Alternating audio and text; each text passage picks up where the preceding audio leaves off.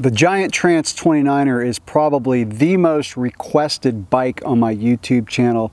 And thanks to Giant stepping up to the plate and supporting my channel, I now have my hands on the new Giant Trance 29er. So this particular bike is the Trance Advanced 1.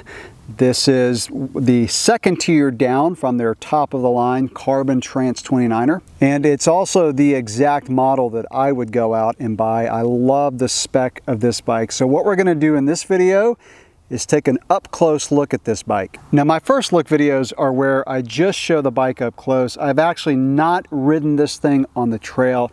So in my series of reviews, I like to do a first look, get the components and everything out of the way, so my follow-up videos we can just talk about the ride quality. So without further ado, let's take a good close-up look at this bike.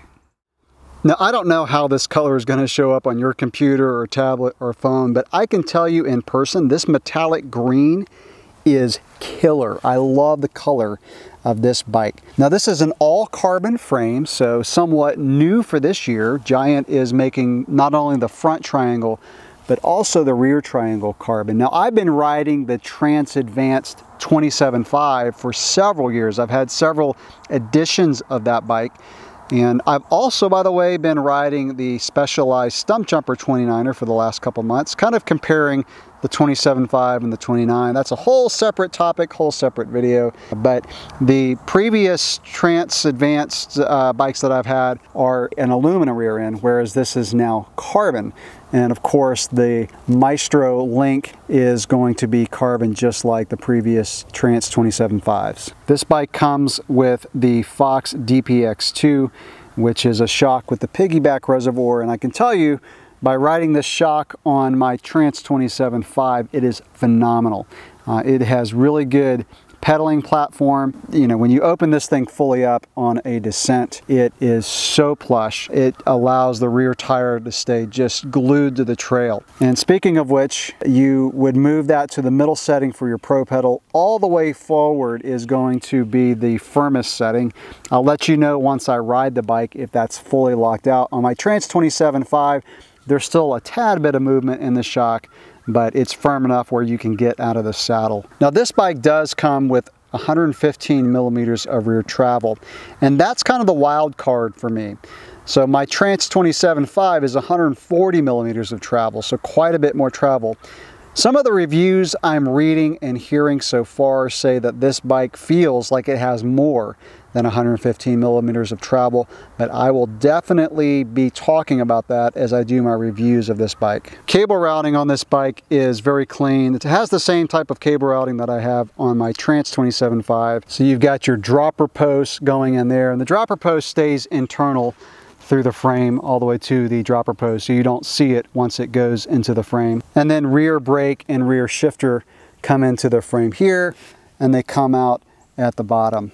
And of course the rear brake runs along the chainstay up to the rear brake. And the rear derailleur pops out there, and it's full cable housing, by the way, which makes it super easy to change the inner wire. Moving on to the front suspension, you do have a Fox fork, and this is a fork with 34 millimeter stanchion tubes, and it is 130 millimeters of travel, so 20 millimeters less than my Trance 27.5. The fork that comes on this bike has the Fox grip damper. These forks are a little bit less expensive than the float forks with the fit damper. So my Trance 27.5 has the fit 4 damper. Now I've used this fork on an alloy Trance, and to be perfectly honest, I did not notice much of a difference between this and the fit 4 damper. Now you do lose some of the fine-tuning capabilities of this fork.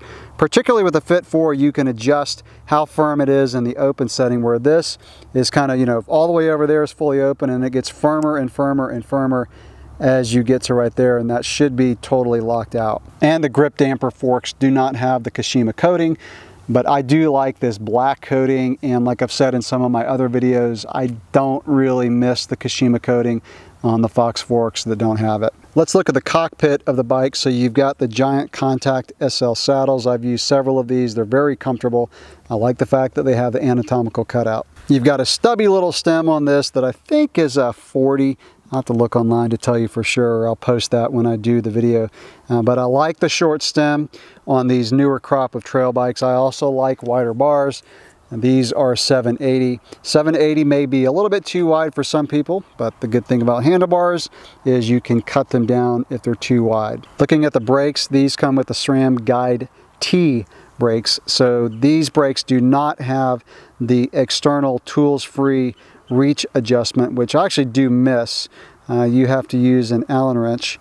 But you know, once you get them adjusted, they're pretty much set. Both front and rear rotors on this bike are 180s, so you will have plenty of stopping power. And I know this may be minor, but I'm really glad that the SRAM mountain bike brakes use Allen bolts to adjust the calipers.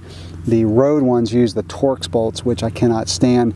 So you do get Allen bolts on this bike if that matters to you. And as expected on a bike of this caliper, you do have boost spacing.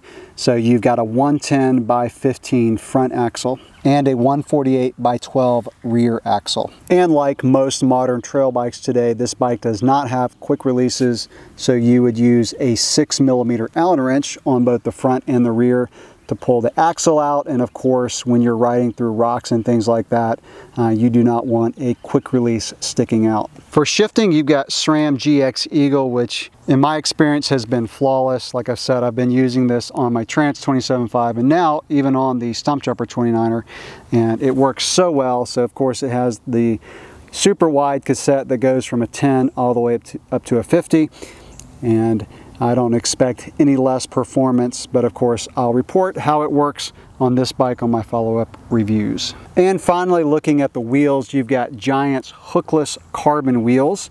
And so that's one thing, like I've mentioned in some other videos, that sets Giant apart from some other brands, is the fact that at the same price level, you would jump up to carbon rims.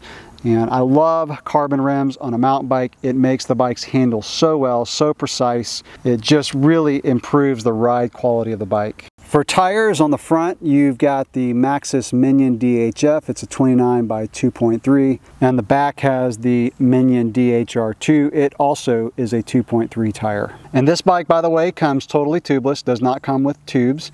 So all you would need to do is put the sealant in that Giant does include with the bike, air it up, and you're good to go as tubeless. Crankset on this bike is a 175. Now, one thing interesting about Specialized is they've included a 170 crank instead of the 175, which reduces pedal strikes. But with this 29er, I'll report back how this bike does. That's the only complaint really that I've had with my 27.5 Trance, is I can get pedal strikes, especially when going up a steep hill that has rocks and roots. There have been times I've bashed the pedal into the rock or root, but with the 29er, the bottom bracket's going to be higher off the ground, so I'll report back what I feel about this length crankset. The weight of the Trance Advanced Pro 129er with the Shimano XT pedals that I have on, everything else is right out of the box, comes in at 28.86 pounds. So that's going to wrap up this first look at the Giant Trance Advanced 29.1. Super stoked about getting some ride time on this bike. That's coming up very soon. I'll do my first ride video where you can come along with me as I throw my leg over this bike for the first time. I'll post that in a few days. And then of course I'll be following up that video a few months down the road with a longer term report. Questions or comments that you have about this bike or this video, go ahead and drop those below. Thanks for watching.